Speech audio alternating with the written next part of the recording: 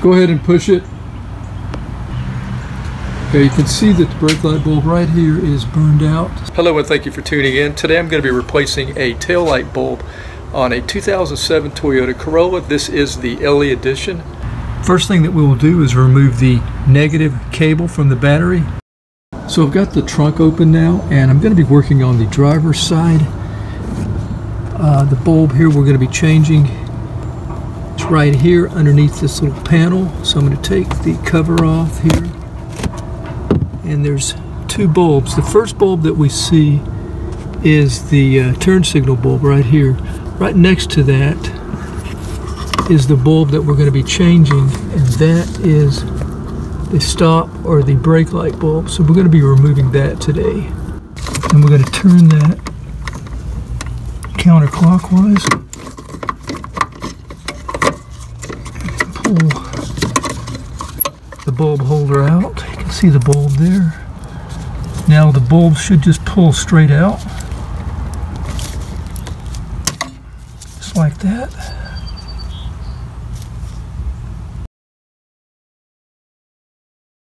Inspect the connector here and make sure that it's clean and there's no buildup in there of oxidation. If you need to clean it, you can try some of the CRC electronic cleaner here. Just spray a little bit on there, let it dry before you put your bulb back in place.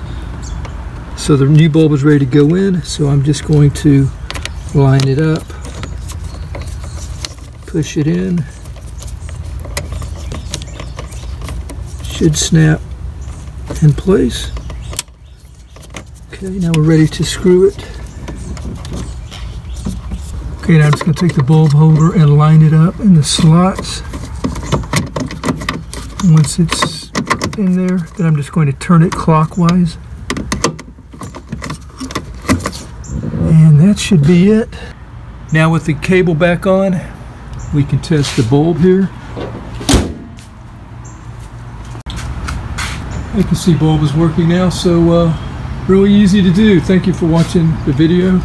Hope it's been helpful. Until next time, have a great day and take care.